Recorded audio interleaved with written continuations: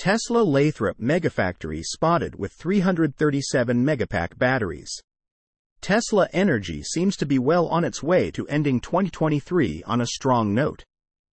This was hinted at by a rather large fleet of 337 Megapack batteries that was recently sighted at the Megafactory in Lathrop, California.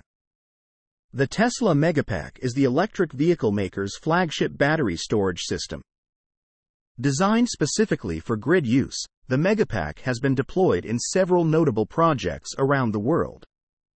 These include a 150 megawatts, 300 megawatt-hours Tesla Megapack system in New South Wales, Australia, and a 182 megawatts, 730 megawatt-hours battery farm in Moss Landing, California. Tesla currently offers two variants of the Megapack.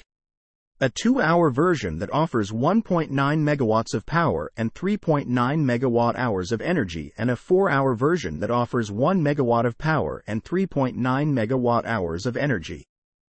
The batteries are priced at $1,908,590 for the 4-hour variant with installation and $2,123,590 for the 2-hour variant with installation. Without installation fees, the Megapack costs $1,321,390 for the 2-hour variant and $1,270,310 for the 4-hour variant. Considering that longtime Tesla watcher met God in wilderness, was able to spot 337 Megapack batteries at the Lathrop Megafactory during a flyover on November 2, 2023. One could estimate that the battery fleet at the site could be worth about $500 million. Elon Musk hinted as much during the Q3 2023 earnings call when he noted that Tesla Energy was becoming the company's highest margin business.